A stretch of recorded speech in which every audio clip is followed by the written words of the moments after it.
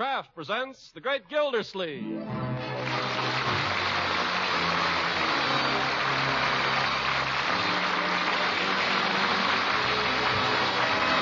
Kraft Cheese Company, makers of Parquet margarine and a complete line of famous quality food products, presents Harold Perry as The Great Gildersleeve.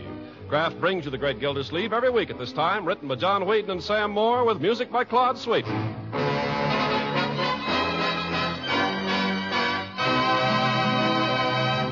We'll hear from The Great Gildersleeve in just a moment.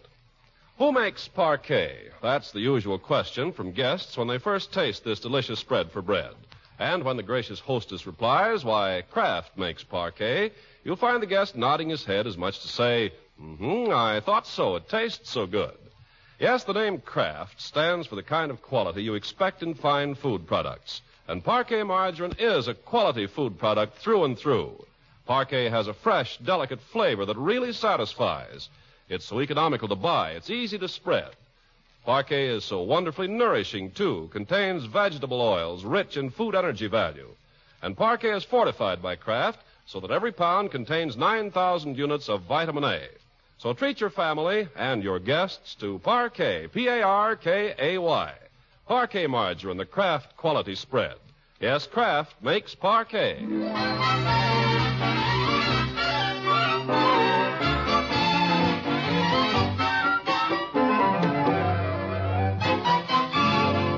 Now, how goes it with the Great Gildersleeve? Well, the old boy is fit to be tied. It's a long story. Maybe we'd better go back a couple of days to Washington's birthday. In honor of the father of his country, Gildersleeve permitted himself the luxury of sleeping a little late that day and breakfasting in his bathrobe. Then, having glanced through the paper and issued everyone their instructions for the day, he went up to the bathroom to shave. But do you think he could get in? No. Aunt Hattie Forrester was in there giving herself a shampoo with the reluctant assistance of Marjorie. You can imagine what went on with Gildersleeve. Confound it, Leroy. The woman's been in there an hour. You hear me?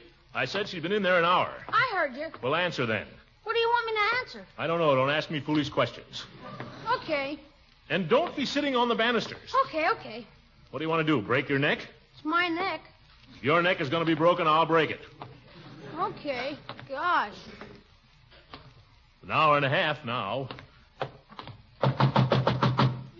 How much longer in there? Just a few minutes, Throckmorton. She says just a few minutes, Uncle Morris. A few minutes? She's been in there for 2 hours. I give up. Let's go downstairs, Leroy. Okay, I'll beat you down, Unc. Leroy! Whoops! Sorry, Bertie. Leroy, I told you to keep off those banisters. You almost knocked this cup out of my hand, Leroy. That would have made a fine mess. What do you got there, Bertie? An egg. Huh? Miss Forrester sent me after it. You tell her for me, Bertie. She can rub it in her hair. I think that's what she's going to do with it. What? Yes, sir. First it's go get me some olive oil. And then she wants some lemon juice. And now it's an egg. I don't know whether she's going to wash her hair or bake an omelet. She's certainly giving herself the works. All morning long. Up and down, up and down, up and down. My knee's troubling me again, too. No, Bertie. I think maybe I better keep off it for a while.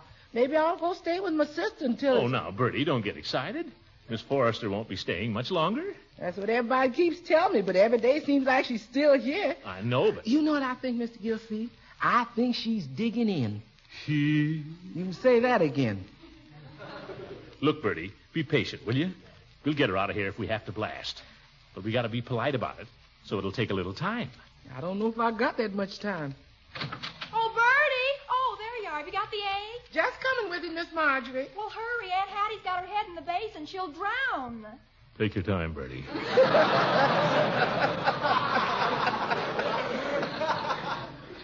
How are things coming in there, Marjorie? Don't ask me. Bertie, wait. Yes, sir? See if you can't hurry things up there a little, will you? Stick with her. Don't leave till she's through.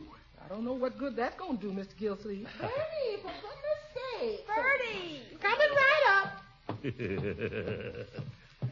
Well, maybe I won't shave it all today. I'll just give up, I think.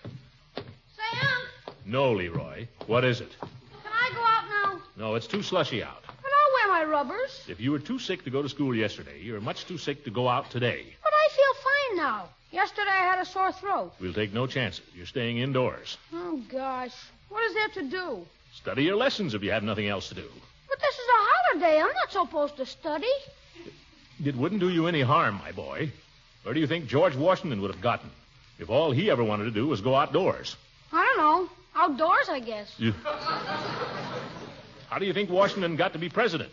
He spent long hours every evening studying his books by the light of the fire, working out problems with charcoal on a shovel. That wasn't Washington. That was Lincoln. All right, he got to be president, didn't he? Yep. Very well. Don't bother me anymore, Leroy. I want to read the newspaper. Unc, Yes? just one question. Well, what is it?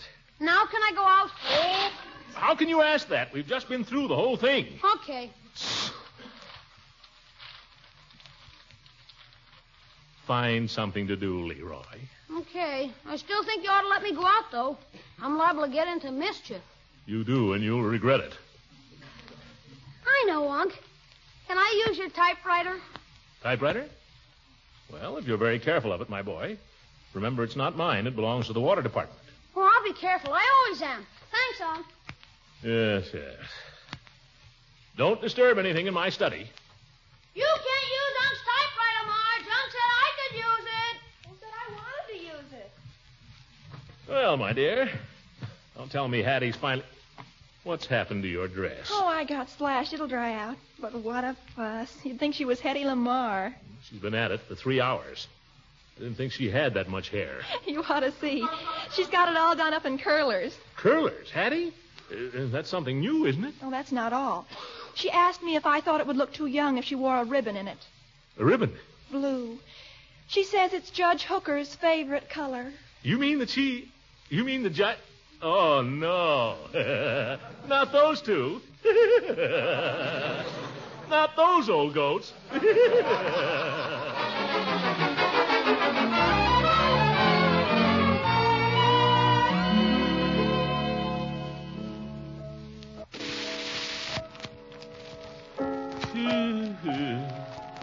I'm not disturbing you, am I, Throckmorton? No, Hattie, you go right ahead and play.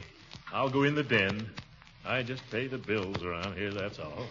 Well, if I'm disturbing you... No, not at all. I have some work to do anyway. Well, if you're sure.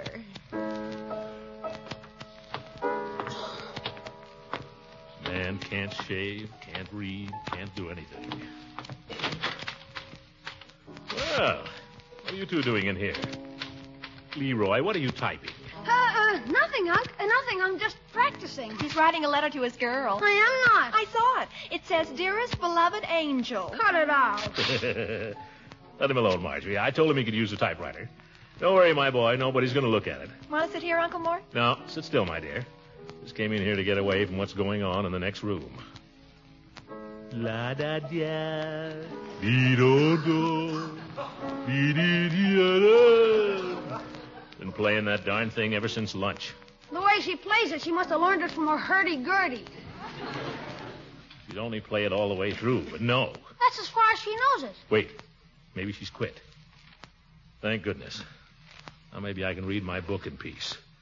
I've been trying to read this book for 3 weeks, and I haven't yet got far enough into it to find out what it's all about. What's the book? Forever Amber. There she goes. Oh, my goodness. Isn't it beautiful? Aunt Hattie's theme song. Can you imagine her and Judge Hooker making love, Marge? Oh, my darling. Oh, my beloved. Leroy. You're so beautiful, your face is like a lovely garbage can. Leroy, get away. Kiss me, beloved. Leroy, stop that. I was only kidding, Unc. Well, it's not funny. In fact, it's very unkind. That's no way to talk about your Aunt Hattie. She's been very nice to you. You have no right to make fun of her. She may be a little odd in some ways. But who isn't? As a matter of fact, I'm very fond of your aunt. Or I would be if she'd stop playing that tune.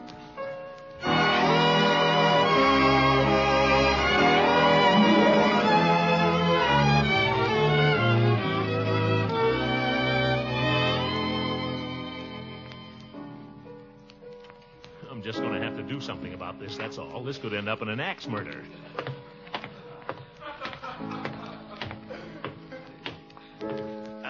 Hattie. Yes, Throckmorton. Throckmorton. Sorry to interrupt, Hattie, but do you know any tunes besides To a Wild Rose? Well, To a Wild Rose is my favorite. Isn't it yours? Well, it's not my favorite. You know, it's funny. It's Judge Hooker's favorite, too. Isn't that a coincidence? That's just one of the things we found we had in common. Perhaps it's because we both love roses so. The judge loves roses? Oh, he's a great rose fancier. He tells me he has a whole garden full of roses, very fine ones. But his pride and joy is a Mrs. Warren G. Harding. And guess what? What? He's promised that I shall have the first rose that blooms on it this year. But, Hattie, roses don't bloom till June. When you want something very much, Throckmorton, you don't mind waiting for it. February, March, April, May, June. I'll kill that Hooker. Rose fancier. Why, the old goat, he gets hay fever every time he gets near one.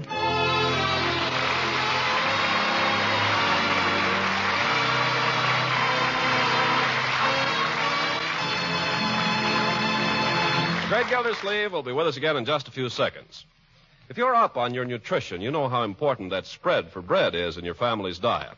So get your family off to a right start each day by spreading fresh, delicate parquet margarine on rolls or slices of piping hot breakfast toast. Pack the nourishing goodness of parquet into your lunchbox sandwiches, too. And treat the youngsters to satisfying cracker and parquet snacks when they come home hungry from school. Parquet margarine tastes so good, it's sure to hit the spot with hungry appetites. And speaking of good nutrition, remember that parquet margarine adds extra nourishment, too. Parquet, you see, is rich in food energy value. And every single pound is fortified by Kraft with 9,000 units of vitamin A. So please, your whole family, buy economical Parquet. P-A-R-K-A-Y. Parquet margarine made by Kraft. Yes, Kraft makes Parquet.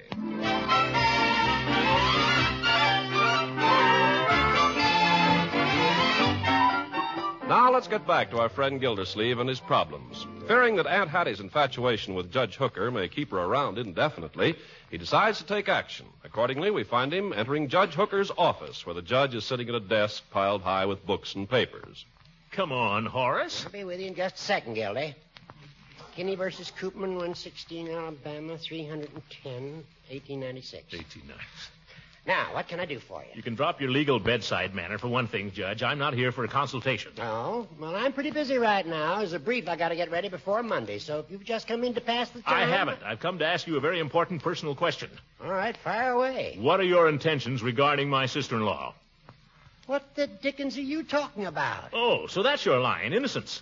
Well, let me tell you something, you old goat. If you might at least have the courtesy to offer me a chair. Sit down, Gildy. Sit down. Make yourself comfortable. Thank you.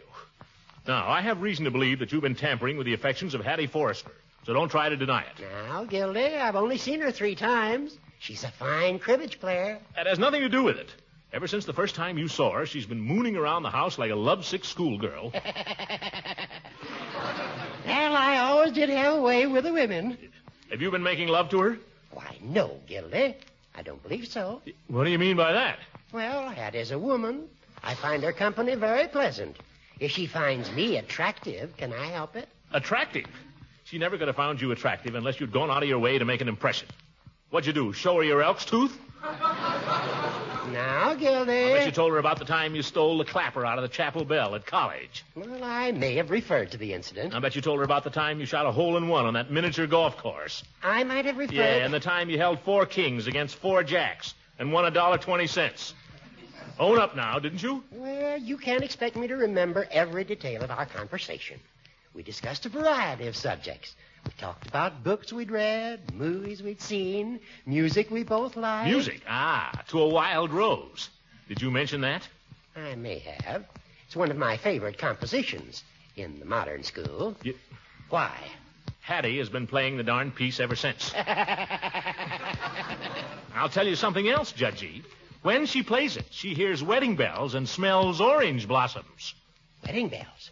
Gildy, I give you my word, I never said or done anything along that line. You always did have a way with women, Judge. Oh, now, Throckmorton, let's be serious. I am serious. This brings me back to my original question. What are your intentions? My intentions are honorable, but vague. All right, Horace, then you'll have to tell her so. What? It's the only decent thing to do. You go to Hattie and say, Hattie, I don't want you to be under any misapprehensions. I have no intention of marrying you. Oh, I can't say that to her. Why not? Isn't it the truth? Well, that's neither here nor there. Nobody but a boor would say it. That's ridiculous. I'll say it. I'll tell her you've been simply trifling with her. That she'd better forget all about you. Why, you wouldn't dare. I'll tell her. Better a short, sharp break than lingering heartache. And then perhaps a change of scene. Gildersleeve, if you slander my name to your sister-in-law, I'll sue you. Nothing slanderous, Judge. Only the next time you see her, duck.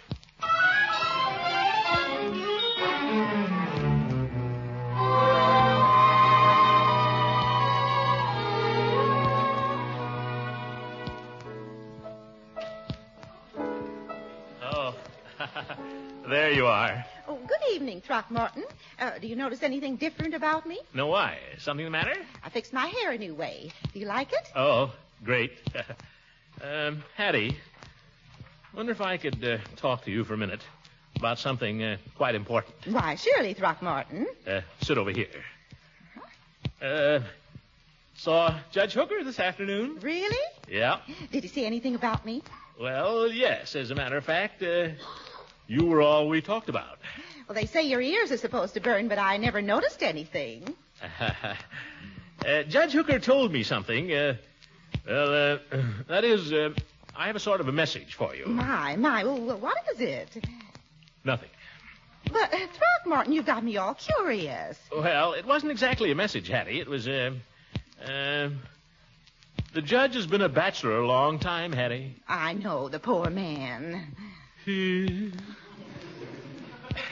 I've noticed these last few days that, well, you seem to be thinking about the judge quite a lot. Oh, I don't know what you mean. Now, Hattie. Well, I will admit we have many things in common. We like so many of the same books, and we're both interested in flowers, roses, and so on. Look, Hattie, if you're thinking of Judge Hooker as a rose, you should understand he's definitely a rambler. A rambler? Yeah. He's quite a ladies' man. He's been a ladies' man for years. But he's still a bachelor. Throckmorton, would you mind telling me what it is you're trying to say? Well, Hi, Aunt Hattie. Seen the evening paper? No, I haven't, Leroy. I bet Marge has it. Oh, well, she'll bring it down in a minute. Leroy. Say, did you fix your hair a new way, Aunt Hattie? You look super. Thank you, Leroy. Leroy, your Aunt Hattie and I are talking about something that, well, suppose you run upstairs to supper. Oh, for goodness sake. Just wait till I get some kids of my own. Boy, will I push them around. Run along, my boy. Oh, gee. Well? Oh. Well, there's no use beating around the bush, Hattie. Judge Hooker is an old friend of mine, Hattie. But where women are concerned, he's no good. He's a Lothario. He's a Casanova. Oh, Throckmorton, it doesn't matter to me what Horace may have been in the past. I dare say he's known plenty of women. But if you think I'm going to condemn him to a life of loneliness just because he's never happened to find the right person, you've got another thing coming. Hattie, you think Horace is in love with you? I didn't say that, although I may have reason to think so. You're barking up the wrong tree. What do you mean? Believe me, Hattie, when Horace looks at you, he's only thinking of one thing. Cribbage. Throckmorton, I'll get him out of your mind, for heaven's sake. Oh, I'll do nothing of the kind. I happen to know he thinks differently about me. What makes you think so? Well, I have my reasons. Listen, Hattie, I've talked about with the judge. Well, I've got a letter from him, and if you'd like to see it, here it is. Letter? What does he say, Hattie? He says, "Dearest beloved angel, I love thee every hour, every minute, and every second." And he signs it, "Your wild rose." Wait. Throckmorton, someday Horace will have the courage to say that to me, face to face. Hattie, is the letter typewritten? Why, yes. Leroy!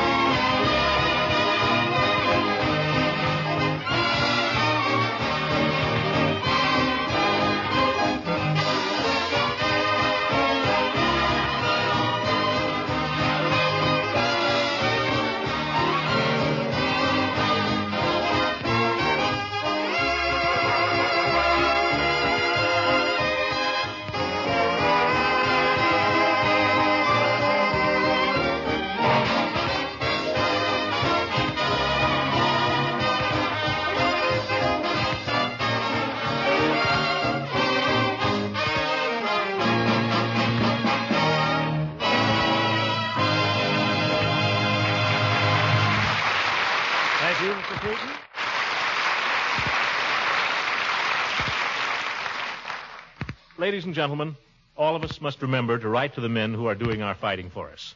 Nothing means more to the servicemen than letters from home. And short, frequent letters are better than occasional long ones.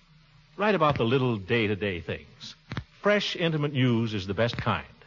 And remember to use V-mail when you write. V-mail is inexpensive. You can buy the forms anywhere. And it flies overseas for only 3 cents postage. And most important of all, V-mail saves precious cargo space that's needed to send the troops food and ammunition. High Army and Navy officials agree that mail from home is one of the most important factors in maintaining morale.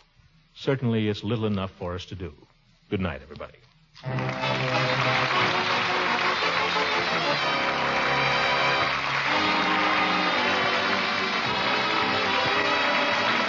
Music on this program was directed by Claude Sweeten. This is Ken Carpenter speaking for the Kraft Cheese Company, makers of Parquet margarine and a complete line of famous quality food products.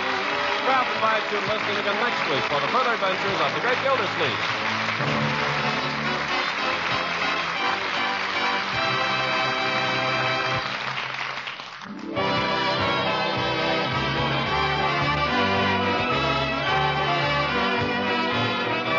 All you women with the Ration Point blues, here's how to take 1 red Ration Point and buy 2 wonderful main dishes. Invest that 1 red point in 2 boxes of Kraft Dinner for delicious macaroni and cheese. Each Kraft Dinner box contains 2 magic ingredients that work together to give you swell macaroni and cheese that cooks in just 7 minutes. There's a special fast-cooking macaroni and plenty of Kraft grated for rich cheese flavor.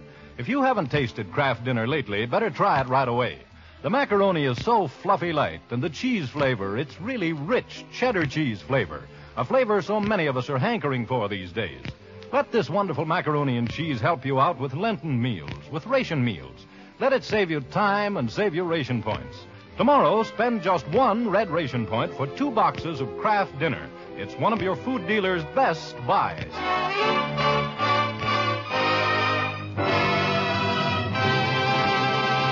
This is the National